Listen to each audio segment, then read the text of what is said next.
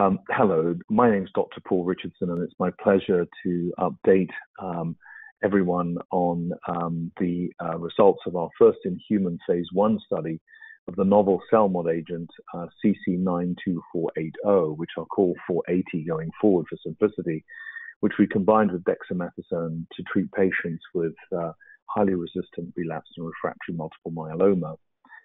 By way of background, 480 is a potent novel cereblon E3 ligase modulator, as we call it, and this is a so-called CELMoD, that was specifically designed for the rapid and maximal degradation of particular target proteins, and in this particular context, so-called Ikaros and Aiolos. These are proteins that are absolutely fundamental in myeloma biology from the standpoint of the not only targeting actually the disease itself, but also modulating the immune response to it. And what we showed with 480 preclinically in a nutshell was that it enhanced direct anti-myeloma and immune stimulatory activities. And at the same time, when we looked at both lenalidomide and pomalidomide resistant cell lines, we found it was able to convincingly overdrive the resistance inherent in those to traditional IMiDs. So this particular CELMoD builds on the potency already established from another CELMoD, CC-92480, or so-called iberdomide, and 480 is even stronger. And it has a very short and intense substrate degradation efficiency, which means it degrades Ikaros and Aiolos very rapidly, and this results in a very potent apoptosis in myeloma. And to give you some flavor of that, where pomalidomide at a micromolar concentration will induce apoptosis at around a factor of 1, in the same model system, 480 at even lower concentrations, 0.1 micromolar, can induce around a 7.5-fold increase in terms of apoptosis induction kinetics. So these are really very potent drugs and quite distinct from the immunomodulatory class, in fact, in that regard. Now, with this sort of background of very potent preclinical information, we conducted a very ambitious novel phase 1 study across multiple centers, both in the United States and Europe. And we explored various schedules of 480. One was a continuous schedule and the other one was an intensive schedule. And we used pharmacokinetic and pharmacodynamic monitoring to optimize dosing schedule accordingly. And then once we've done that, we are now pursuing what's called part 2, which is a cohort expansion. Just to sort of summarize how this evolved, we looked first at a continuous schedule of 10 out of 14 days across a month. And we arrived by virtue of what we did with our blood testing and marrow testing at a 21 out of 28 day schedule being best. We were able to show deep effect on Aiolos degradation, but we needed longer continuous breaks. So that's why we came to the 21 days on and one week off. On the intensive schedule, we were able to also show that you could really profoundly degrade the target protein Aiolos, but longer days were required on treatment to prevent the rebound of myeloma. So this taught us an awful lot about the value of continuous dosing. Now, on the data we presented, there were 76 patients in all that we presented. Remember, this is an ongoing trial, so there will be more information from this during the expansion phase to follow. But still, with 76 patients treated, we were able to share with our audience the results of this. It was important to note that this patient population were enriched for extramedullary plasmacytoma. About 37% of them had this, and they also had advanced disease. Now, what do I mean by that? I mean that median number of prior treatments was 6, and in terms of their prior treatment characteristics, they basically were so-called triple-class-refractory in at least half of the patients. Almost all of the patients were refractory to either lenalidomide, pomalidomide, or both. And in fact, 70% were refractory to monoclonal antibody therapy. Everyone had received prior proteasome inhibition, and actually 76% of the patients had already had a stem cell transplant. So this would be considered a very high-risk population. And currently at the moment, about a third of patients are ongoing in terms of treatment. And for those who've stopped treatment, the majority have been for progressive disease. But what's really important is that none of the patients have discontinued because of toxicity from 480, which is really a key signal terms of the tolerability of a drug. And in fact, in terms of dose reductions, we've only had to do that in 22% of patients, which in itself is encouraging. Now, what about side effects? Well, we've recognized that the most important have been neutropenia and low platelet count. And we have, importantly, been able to use GCSF once we were able to document the initial safety in the first cycle. And what's encouraging about that is that we've had very low rates of infections overall, and especially serious ones.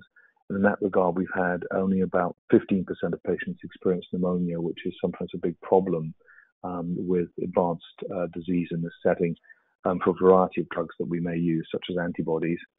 What's also important is that in terms of febrile neutropenia, we only have about 8% of patients developing febrile neutropenia, and of those, in fact, only 4 of the patients developed in fact, I apologize, only 5 of the patients developed serious febrile neutropenia. So of 76 patients, when we did see some febrile neutropenia, it was at a very low rate. And the other side effect was thrombocytopenia, and importantly, that proved manageable, and there were no cases of severe bleeding. And the other important point to share is we only had 4 patients with peripheral neuropathy, which is a very low number, it's only 5%, and only 1 patient had a deep vein thrombosis, which we thought was also encouraging. Now, using our dose-limiting toxicities by dose level, we were able to show here that neutropenia was really the major issue. We did, interestingly, encounter a couple of patients who had some inflammation of the lung, so-called pneumonitis, but this was grade 2 and readily manageable with appropriate supportive care and dose reduction. And our dose that we determined to be maximally tolerated and most active was 1 milligram, so nice and simple, 1 milligram. And the best schedule was 3 weeks out of 4, 21 out of 28. And we did some, as I mentioned, some important translational work using blood testing to evaluate the effects of the drug, both on the myeloma and indeed on what we call the pharmacokinetics in each patient.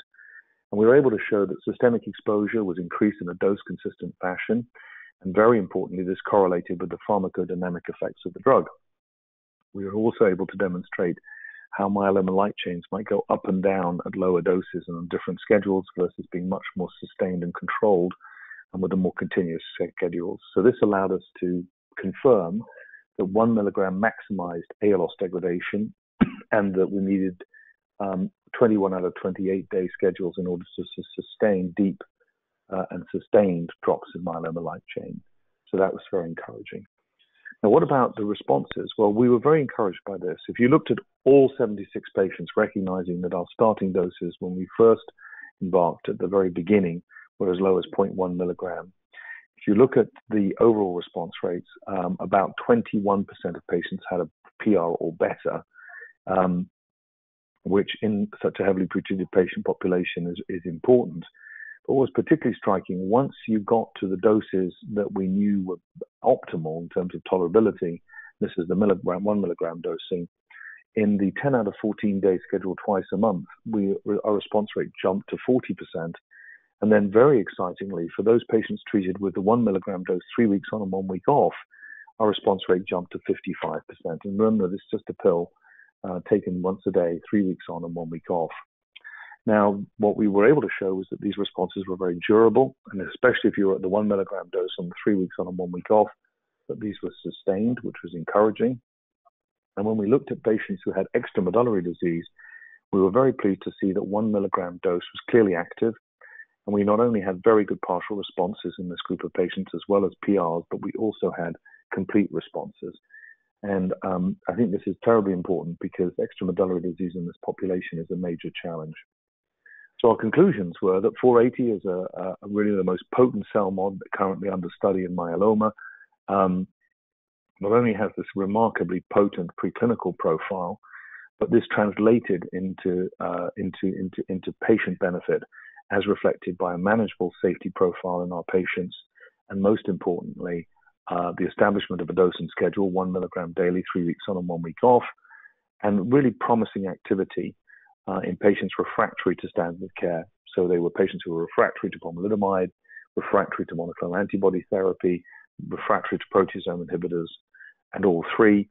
And very importantly, our patients who had what's so-called extramedullary disease appeared to benefit, which was particularly gratifying to see. So in terms of future directions, the study is now ongoing with a dose expansion cohort, which is 1 milligram, 3 weeks on and 1 week off. And we're now looking at combination strategies with other drugs like bortezomib, daratumumab, and other approaches going forward. And we're very hopeful that this will continue to show great promise in this setting. So I just would like to close by acknowledging all of the investigators on the MM001 study, as it was called. We had participants from Canada, Denmark, Finland, Spain, the United Kingdom, and of course the United States. I'm very grateful to all my colleagues for doing such an outstanding job. And I also want to acknowledge our sponsor, which was Bristol Myers Squibb Celgene, a remarkable team who were very helpful. And last but no means least, I want to especially acknowledge our patients and families who made the study possible. And thank you very much for your kind attention.